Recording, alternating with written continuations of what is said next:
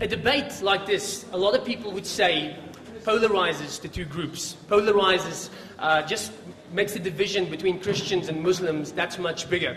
And I must say, that sort of criticism can be fair at times. I've been to debates, and if you come to the debate with an expectation to pick a fight, then you're definitely at the wrong venue. In fact, if you want to pick a fight, the Are You the Toy is still available for you. A lot of detractors would say that this is not helpful, especially in a complex society such as South Africa, where racial division and religious division has been here for centuries. Now, can I just ask the Muslims quickly, how many of you are annoyed when you encounter a Christian, a very ignorant Christian, I might add, that says, who's so excited to speak to you and tell you that you are an idiot for believing in Islam, because you guys are responsible for terrorism and Al-Shabaab and jihad? Who are annoyed with that sort of criticism? Okay, there's two that's annoyed with that sort of criticism. If I was a Muslim, I would have been annoyed with that, because that's a very ignorant way of thinking. And you are not even willing to wait for an answer from the other perspective. In the same way, a Christian here, I'm not going to embarrass myself by asking you guys to raise your hands again, but in the same way, Christians will be very annoyed if a Muslim is very much ready with his arguments that saying the Trinity is silly because God seems to be schizophrenic and he himself is Jesus, but he is not, he sends his son, so he's actually committing suicide. In the same way that we try to ridicule one another, we are not taking this conversation forward, because we're not even willing to wait for an answer. We're like a big man walking around with a hammer, and with a man walking around with a hammer, everything looks like nails. And he just wants to bash in nails. So please, come to this debate willing to learn something, willing to be challenged, and then this debate will be very, very meaningful. I also want to say that it is okay in a place like South Africa, where tolerance is the big word, and we don't want to offend everybody, and we must just hold hands and sing Kumbaya and not disagree about big things. I can tell you that these guys are two examples of people who can disagree with one another, but in a civil manner. And the basis for that disagreement, or the basis for it happening in a civil manner, is not relativism, it's not the lack of truth, but it's mutual respect and love. And I think we can learn something from that sort of discussion methodology. I also want to thank the Muslims for last night. I mean, I'm just going to put on my Christian hat for a moment and just thank the hospitality that we had here last night. The debate did start at an ungodly hour, which is ironic because it's a religious debate. But I can tell you that as a Christian, I felt very welcome there, and I want to thank you guys so much. And the snacks outside was amazing. In fact, the cheesecake I had alongside Hashim Amla is probably the best arguments for Islam, in my opinion. So again, I just want to say thank you so much for the hospitality and inviting us into the mosque, and it was a historic occasion. So you can give yourself a hand for what it's worth. Thank you so much for that. All right, just quickly, I want to thank the sponsors for tonight, Campus Crusade for Christ. They helped us. All these cables over here are their responsibility, and if you trip, you can sue them.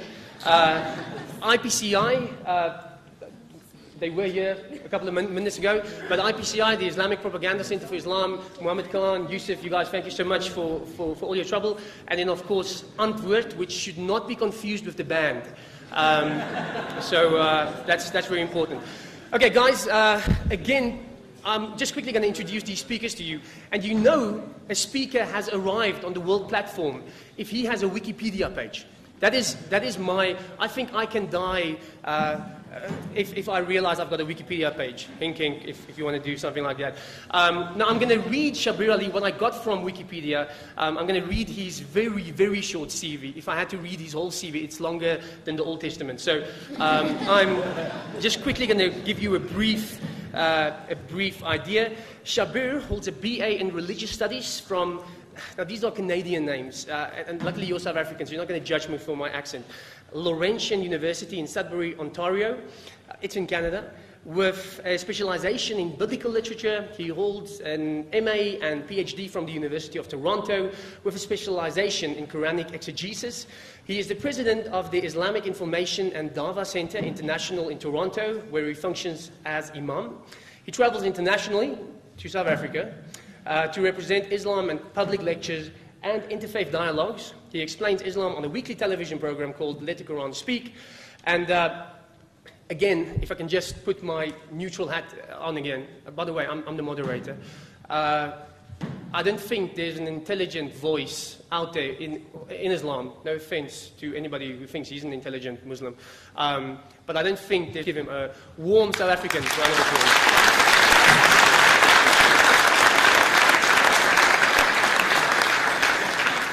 In fact, I've spoken to numerous Christian apologists who've debated him in college, an MA from Fuller Theological Seminary, and then a bunch of things that I didn't know what it means, but it sounds very academic. THM, a THD, and a D-Min from Columbia Evangelical Seminary.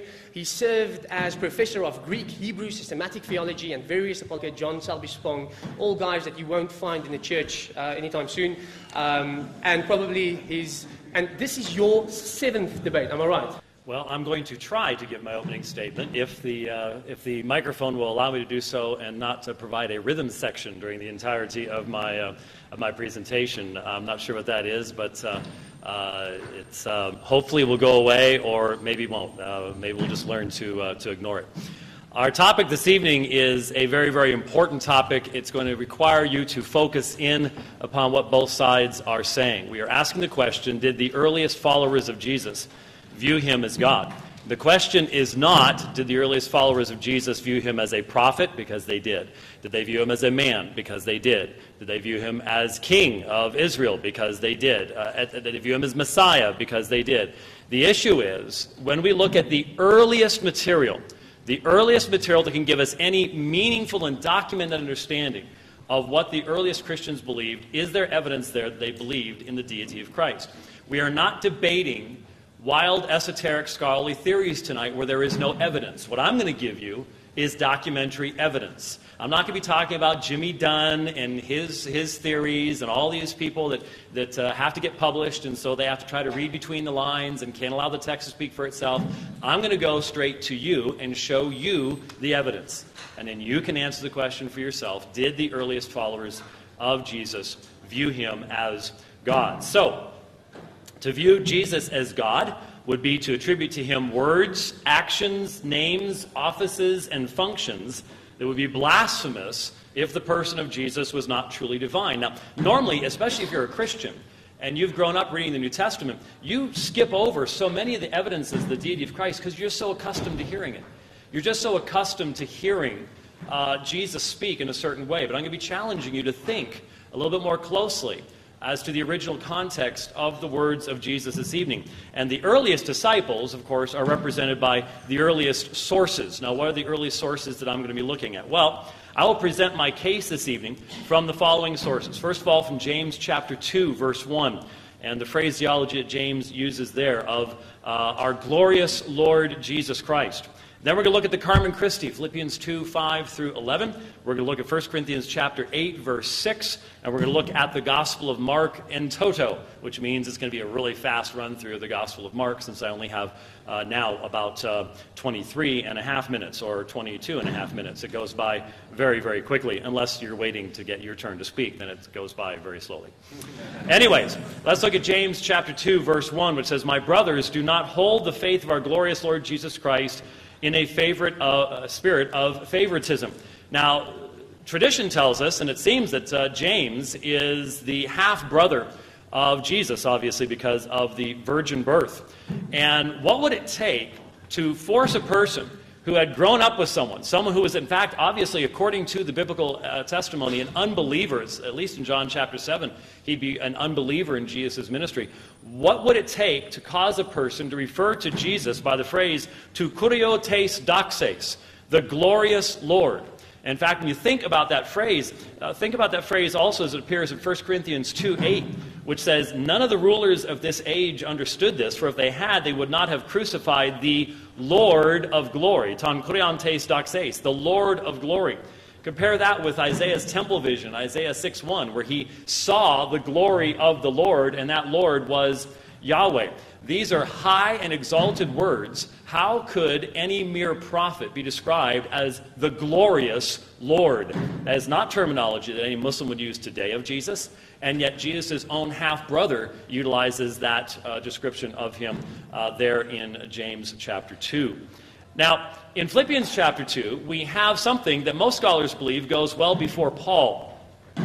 Obviously, there were Christians before the Apostle Paul. He learned from those individuals. He talks about receiving tradition from them and things like that. And Philippians chapter 2 is called the Carmen Christi because it's the hymn to Christ as to God. And most people believe that this section of Scripture is from the early Jerusalem hymn book. I would like to see the rest of the hymn book. It seems to be better than most that we have.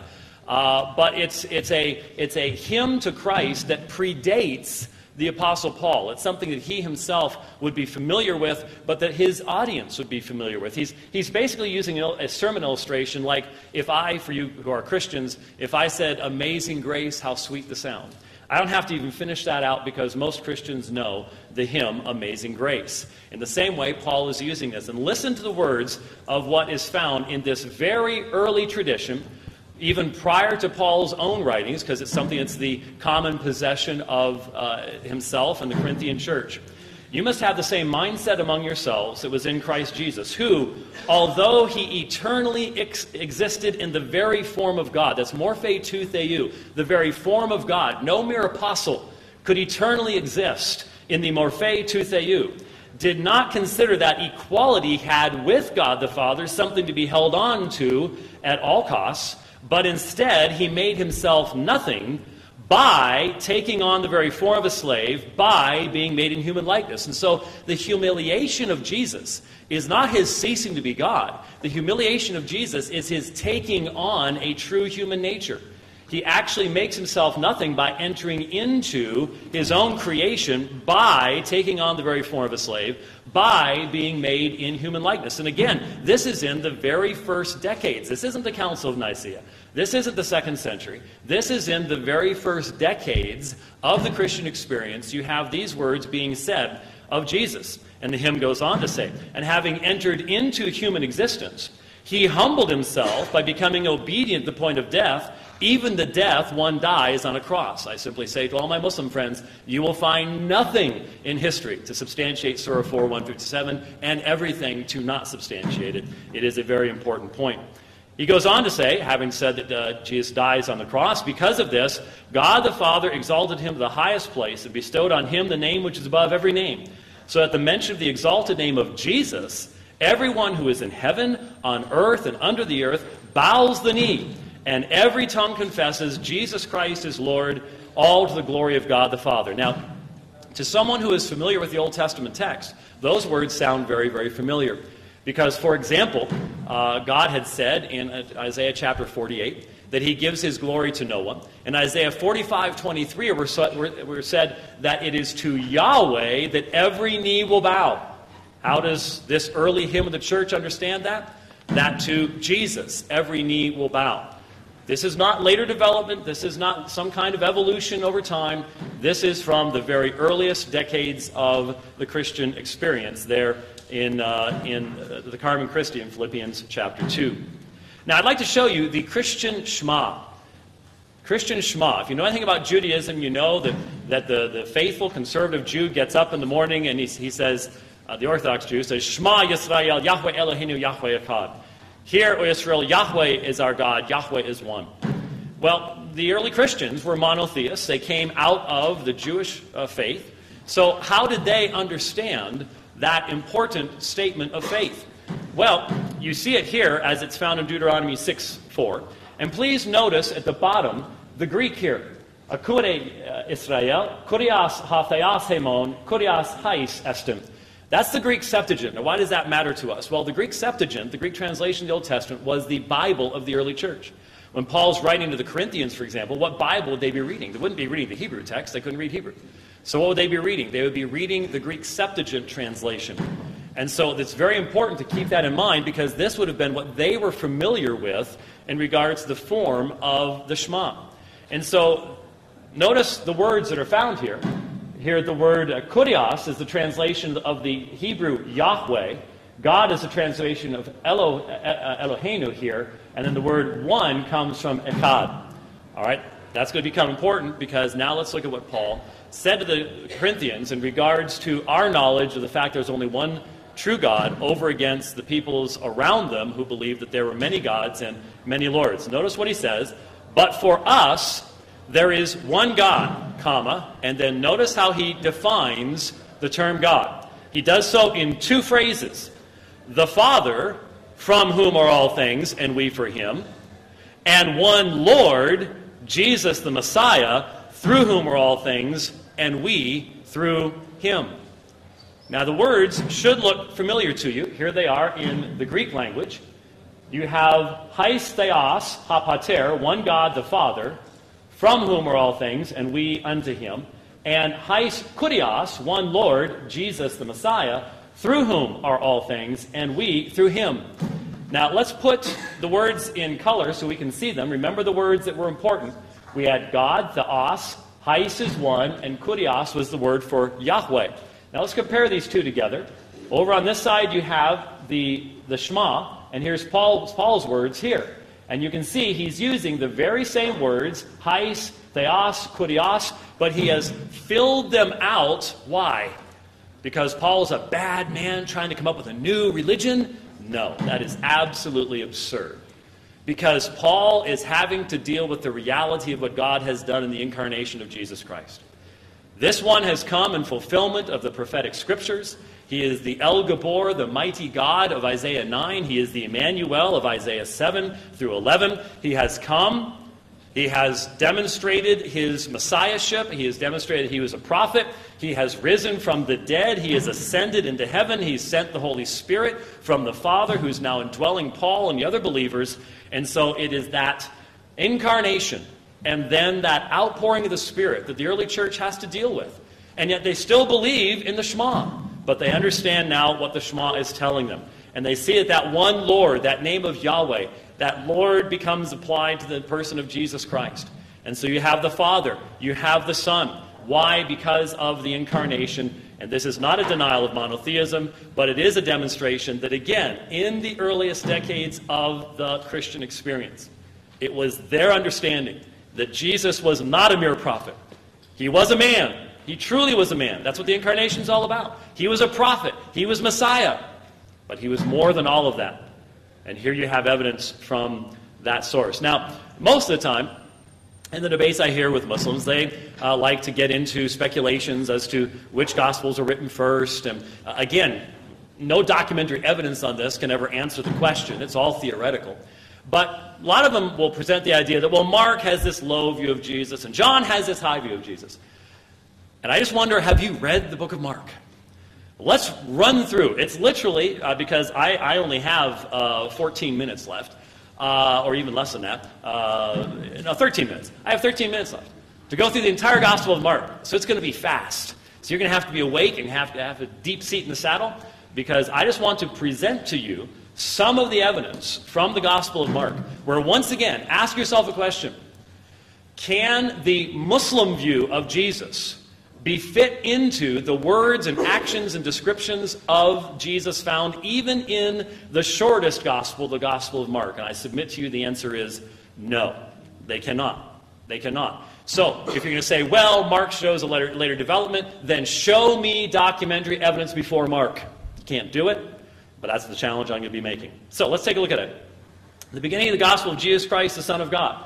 The phrase the Son of God is a textual variant. However, it is found in Sinaiticus. It's found in Vaticanus. It's found in a number of the other early manuscripts. And there is really no reason to why it would have been taken out if it was not the original reading.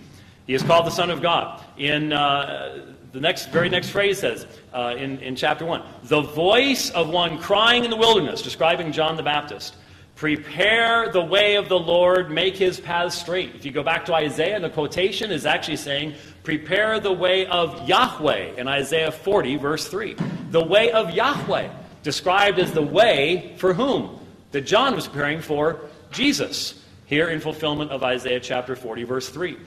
In chapter 1, verses 9 through 11, in those days Jesus came from Nazareth of Galilee and was baptized by John in the Jordan. And when he came up out of the water, immediately he saw the heavens being torn open and the Spirit descending on him like a dove. And a voice came from heaven, "You are my beloved Son, with you I am well pleased." Now here, once again, we have language that could never be used of a mere prophet. You are my beloved Son. If you've heard anyone say God has sons by the tons, they never understood the New Testament. Never understood the uniqueness of the sonship of Christ. The fact that when Jesus uses this terminology of himself, the Jews are offended because they recognize what it means.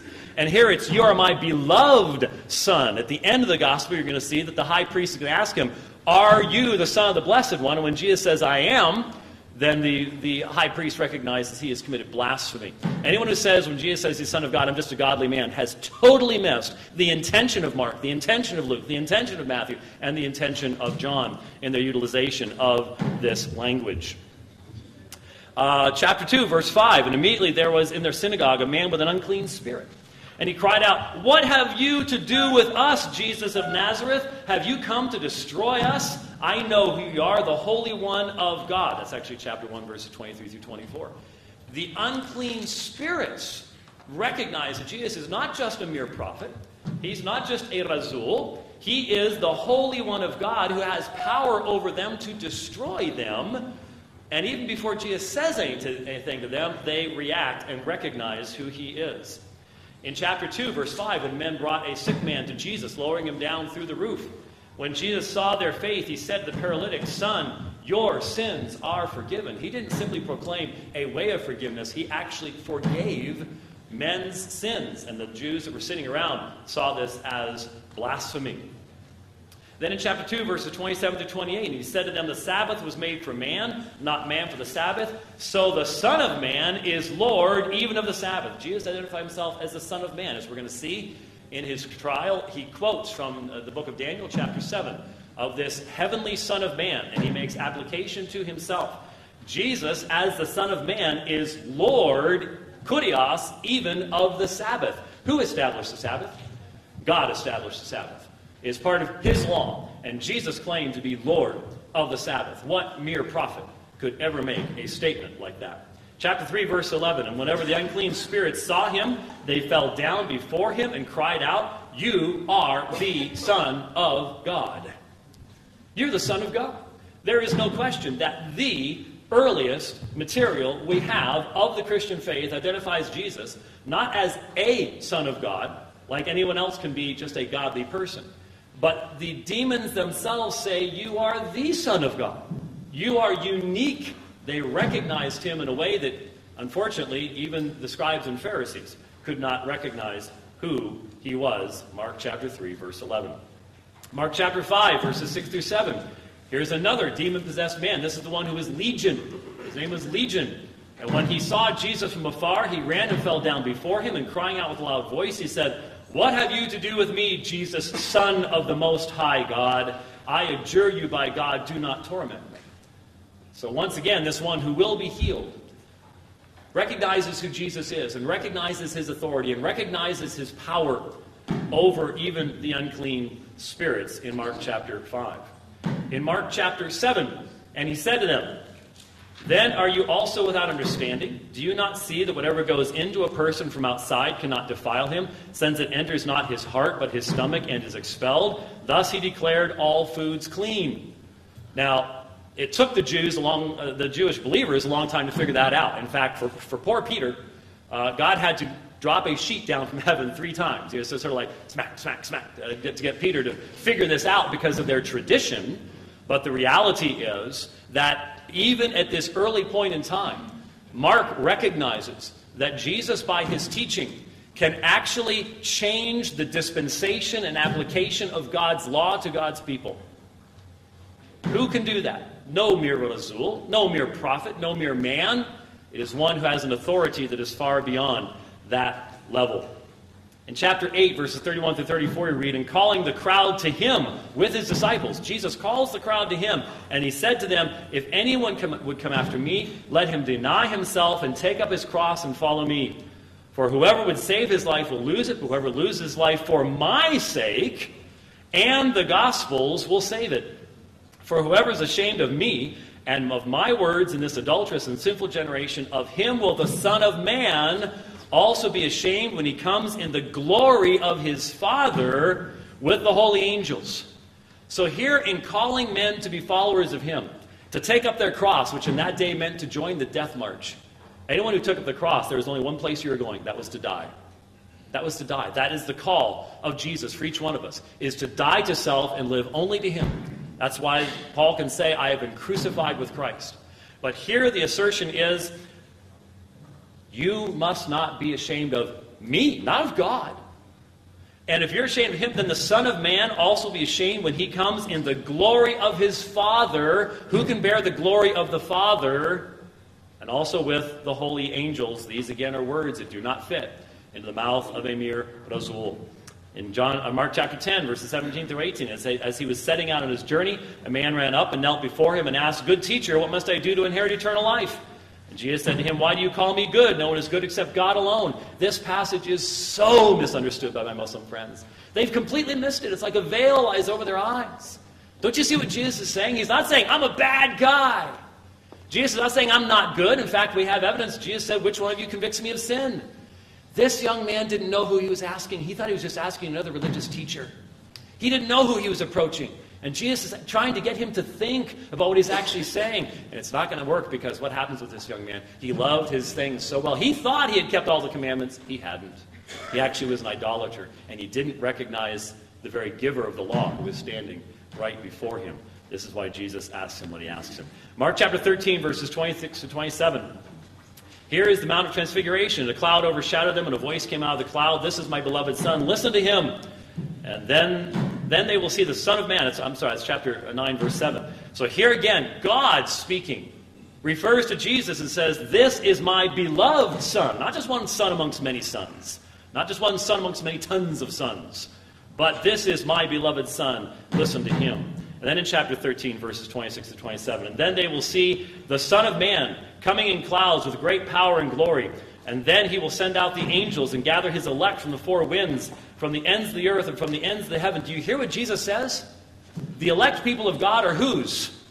Well, they're God's, right? Jesus says, they're mine. I will gather my people. They are my elect. I will send the angels. Who sends the angels? Who has power over the angels? Isn't that God?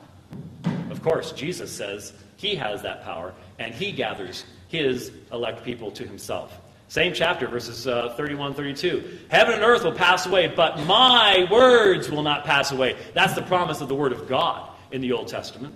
But concerning that day or that hour, no one knows, not even the angels in heaven or the Son, but only the Father. Oh, this text is always used. See, he can't be God because he doesn't know. Well, that mean he can't be God because he didn't glow all the time and God's glorious? He laid aside the exercise of certain divine prerogatives so that he might fulfill his mission as Messiah to die and provide salvation. But notice, no Muslim actually believes Jesus could ever have said these words, because notice where Jesus puts himself. He says, no one knows, no man knows, not even the angels in heaven, nor the Son, but only the Father. He puts himself above men and angels in his relationship with the Father. Can a mere Rasul do that? Can a mere Rasul do that? And if you've ever had a Muslim reading this text actually bring that fact out, I bet you have not. Look at the end here. At the trial of Jesus, but he remained silent and made no answer. Again, the high priest asked him, Are you the Christ, the Son of the Blessed? And Jesus said, I am, and you will see the Son of Man sit at the right hand of power, and coming with the clouds of heaven. And the high priest tore his garments and said, What further witnesses do we need? You have heard his blasphemy. What is your decision? And they all condemned him as deserving death. Why did they condemn him for death, for claiming to be the Son of Man? Because he was quoting from first Psalm 110, but he also quotes from Daniel chapter 7. I kept looking in the night visions, and behold, with the clouds of heaven, one like a son of man was coming, and he came up to the Ancient of Days, and was presented before him, and to him was given dominion, glory, and a kingdom, that all the peoples, nations, and men of every tongue might serve. Latruo, the highest form of worship, him, the Son of Man, is worshipped by all of humanity, not just the Jews. And that's why when Jesus quoted it, the Jews recognized it's blasphemy. It could never be applied to Amir Rasul, and therefore they convicted him of blasphemy. Were they wrong? Of course they were wrong. But that is why they did it. Now, you need to keep a sharp eye tonight. You need to keep a sharp eye and do not be distracted. Saying the earliest disciples testified of Jesus' divinity does not mean they did not testify of his humanity, saying he was a prophet, a man, or a teacher, etc. They did, because Jesus is all of that. Christians accept all that they said about Jesus. We don't cut the text up into little pieces and only accept little parts of it. Theories require facts. Theorizing about Q sources, redactions, Jimmy Dunn, or anybody else requires a little something called proof. Give us documents. I've just given you the documents. If there's a question about any one of those particular texts, I'll be happy to show you the textual basis for any one of them in the earliest manuscripts. I have all that information with me. If you're going to say those texts are wrong, then give me documentation, not theories of someone sitting in a faraway classroom who wants to get published. We have examined the earliest sources we possess, and they clearly present a Jesus who is more than a mere prophet. And so tonight, we have to consider this and ask ourselves the question, did those early followers of Jesus know something that maybe some of us don't? Or has God preserved that message all the way down to this very day? Thank you for your attention.